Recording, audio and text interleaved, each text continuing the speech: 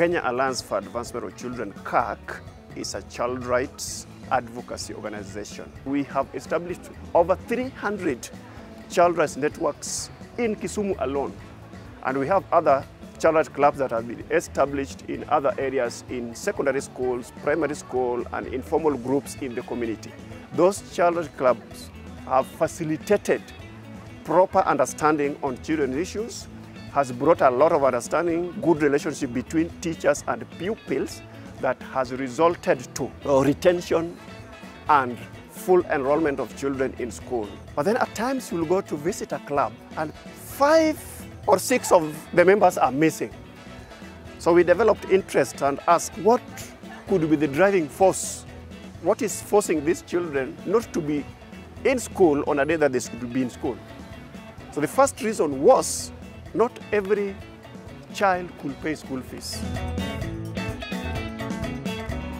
My name is Vivian Akinyi. I'm a total orphan, and now I'm raised by a well-wisher who rescued me in a certain place called Asembo. Around Form 2, I dropped out of school because of school fees when I was sent away by the principal. So we compared between the boy child and the girl child, who is most vulnerable. We realized that boys could easily, after basic primary, get into this manual work, get money and start a family. But ladies, girls were becoming more vulnerable to issues of sexual abuse, physical abuse, when they get into issues of child labor. So we decided to talk to some of our partners in the networks. I think that is when we approached United Church of Canada, and they gave us some money that has helped us to support girls to keep them in school. I met KAAC organization people who raised my school fees, and I went back to school. And I did my secondary education in 2017.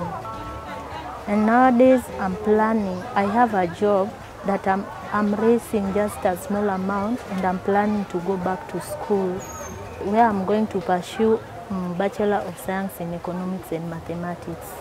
I'm planning to help those who are poor, those who are coming from low background, or those who are maybe street children, so as they can build up our nation.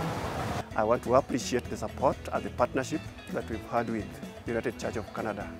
It is one of our longest serving partner, and I don't see us leaving each other soon. Yeah, I can tell Canada that we are just like us, we are just like Africans. Yani we are one in terms of all, and I know that if we work together, then we shall make something that is constructive to help raise the younger children. Your contributions to the Mission and Service Fund of the United Church of Canada help make programs like this possible. Thank you, and please continue to give.